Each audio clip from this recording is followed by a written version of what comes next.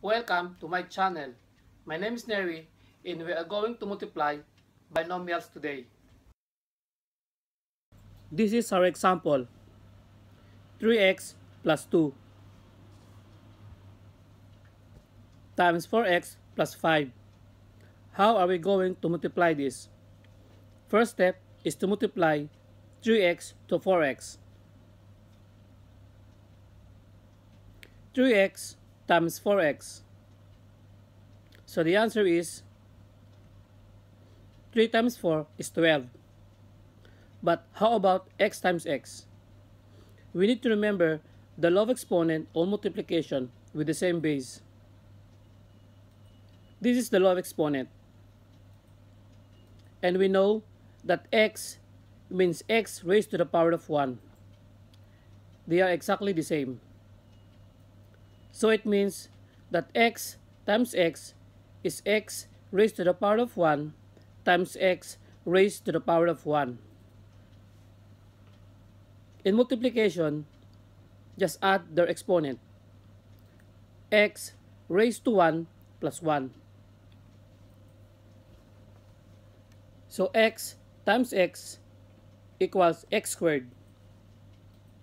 So 3x times 4x equals 12x squared. Next step is to multiply 3x to 5.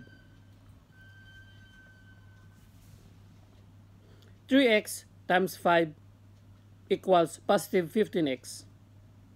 Next step is to multiply 2 to 4x. 2 times 4x equals positive 8x. Now the last step. 2 times 5 equals positive 10. Copy 12x squared because nothing to be added to it.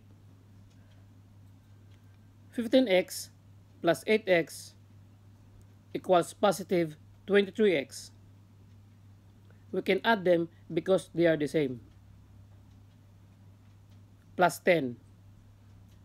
So 3x plus 2 times 4x plus 5 equals 12x squared plus 23x plus 10.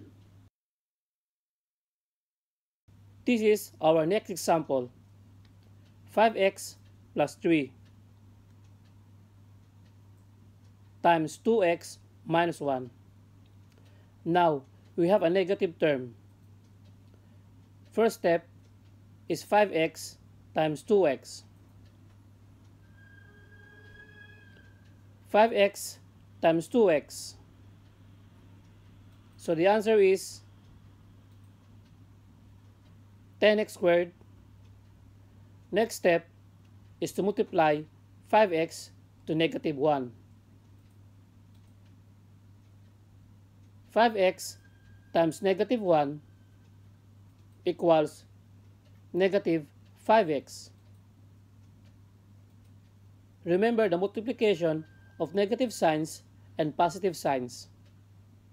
Positive times positive equals positive. Negative times negative equals positive.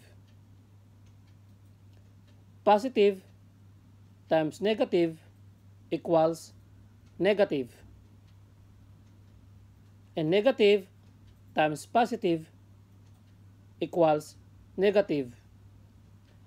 Next step is to multiply 3 to 2x. 3 times 2x equals positive 6x. Now last step. 3 times negative 1 equals negative 3. Copy 10x squared because nothing to be added to it. Negative 5x plus positive 6x will give you the answer of positive x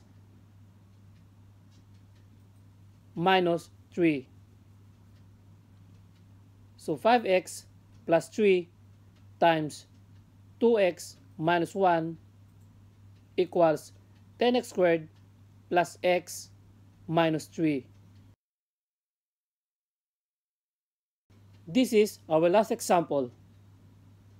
7x minus 1 times 2x minus 3. Now we have two negative terms. First step is 7x times 2x.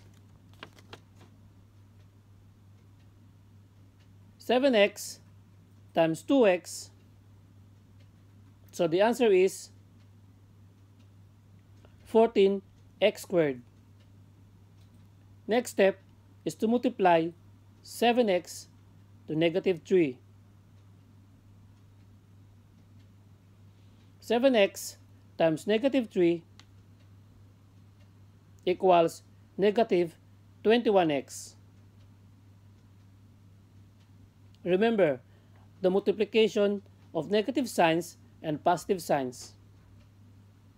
Positive times positive equals positive. Negative times negative equals positive. Positive times negative equals negative. And negative times positive equals negative. Next step is to multiply negative 1 to 2x. Negative 1 times 2x equals negative 2x. Now, the last step. Negative 1 times negative 3 equals positive 3. Because negative times negative equals positive. Copy 14x squared because nothing to be added to it.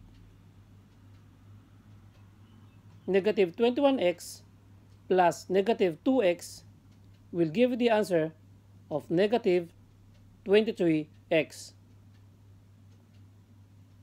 plus 3.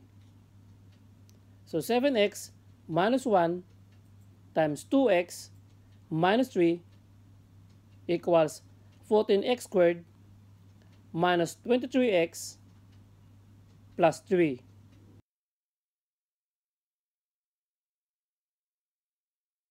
And that's the multiplication of binomials. See you next time. Bye.